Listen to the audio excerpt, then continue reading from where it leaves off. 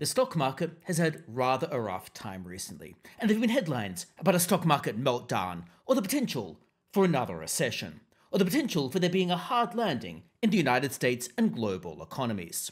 There have been concerns that the economy is heading over the edge of a cliff.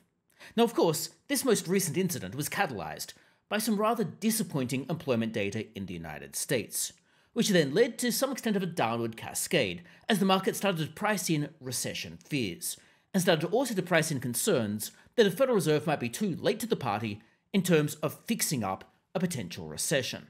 Now, to this end, I spoke to ABC News in Australia about what was going on with the global economy, and here's what they had to say about the most recent stock market crash.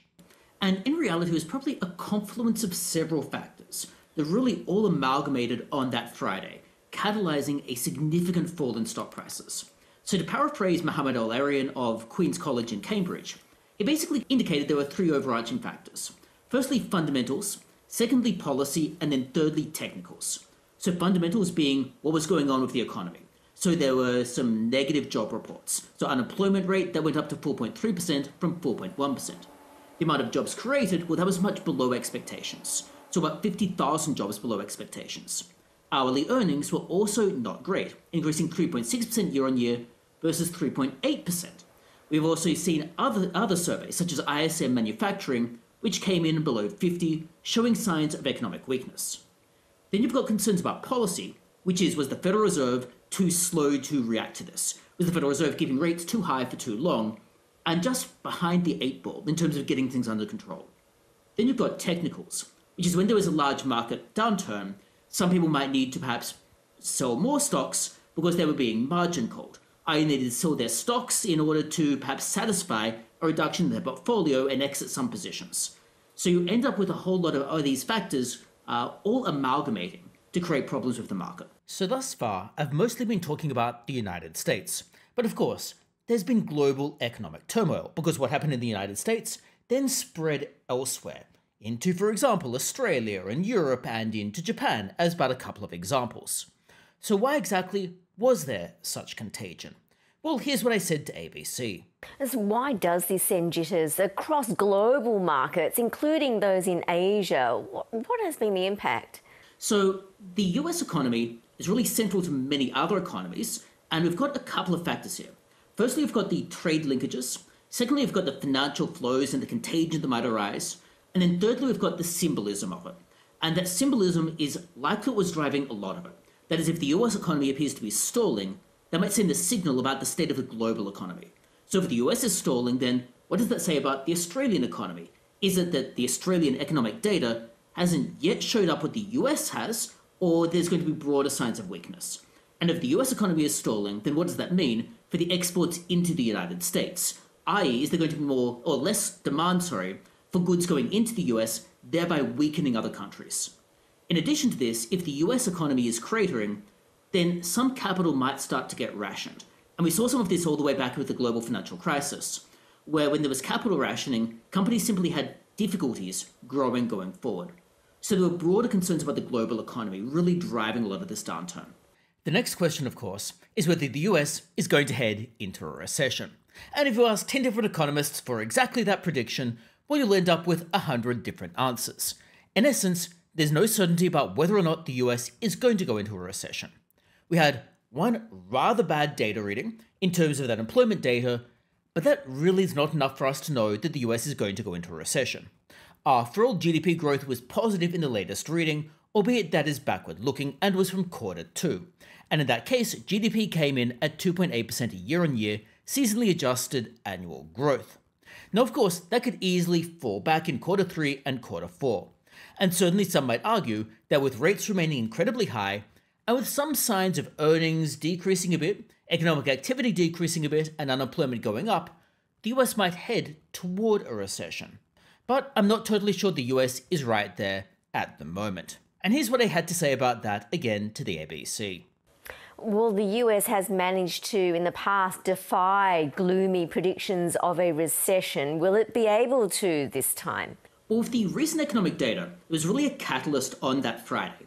However, after that, there was some slightly better data. So, for example, ISM services which is another survey representing effectively strength in the services sector, that actually came out quite reasonably. It came in above 50, which is showing signs of some strength.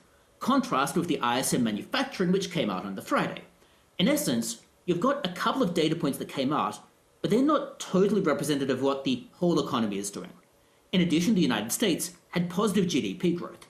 GDP grew 2.8% on a seasonally adjusted annual basis in the latest GDP reading. And therefore, the US appears to be heading more towards a reasonable landing, but there are certainly some concerns about recession risks that people had really honed in on this Friday and at the beginning of this week. Well, investors also have concerns about the state of the Japanese economy. Tell us why. What factors contribute to this? Well, the Japanese economy has had some economic issues for a while. Some of these are more long-term and structural, some of them a little bit more short-term. In addition, in Japan, unlike with, say, the United States or Australia, where there's been significant inflation and stubbornly high inflation, Japan has almost had the opposite problem for many years. Incredibly low inflation, potentially to the extent of being deflationary. So Japan was trying to get inflation actually upwards, and upwards more toward that 2% area, which is why Japan had kept interest rates so low for so long. And it was only recently they'd actually started increasing rates to a very, very low level. Well, since the sharp falls we saw on Monday, Japan stocks have rebounded, as have other markets in the region. The next question is how this stock market sell-off actually relates to a potential recession. Now, here to be clear, there are possibly two overarching ways this could operate. Firstly, the stock market sell-off could reflect expectations of a potential future recession. In that case, it is the recession risk causing the sell-off. On the other hand, a sell-off can also exacerbate things. So, for example, a stock market sell-off might make it more difficult for companies to go out and raise capital, and might make the market more pessimistic about particular companies that are especially hard hit. It might make lenders more cautious about approaching those companies if the lenders start to interpret that stock market sell-off as a signal about the company's ongoing concerns. In essence, you can get a bit of a circularity here. And how much attention would you pay to the share market sell-off as a possible sign of things to come? It's certainly worth looking at in that it gives us an idea about what the market thinks might happen. But there are so many different signals that sometimes go on in the market. So there's the adage that sometimes bad news is good news, or good news is bad news. Of course, people might be thinking about what is the Federal Reserve or the Reserve Bank going to do when they see the economy cratering. And if the market thinks, oh, well, gee, now the RBA is going to cut rates, the market might actually, ironically, respond positively to some negative news. So one needs to be cautious with interpreting exactly what the market does and why. And oftentimes we sort of see the market move and then there are some ex-post narratives trying to explain what happened. That said, it is informative. And it's informative when we look at the reason why. So say, for example, we look at the market going down recently. We can see some signs of economic weakness underlying it. We can see some signs of some weak earnings for some companies. So we're talking companies such as weak earnings or weak fundamentals. Companies such as Nvidia or Tesla or Intel all had issues and all are major companies. So we can see that having some cracks in those companies specifically.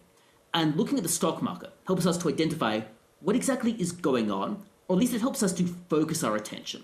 Mark, thanks so much for explaining that to us. Really appreciate it. Mark Humphrey-Jenner, thank you. Thanks a lot. Great being with you.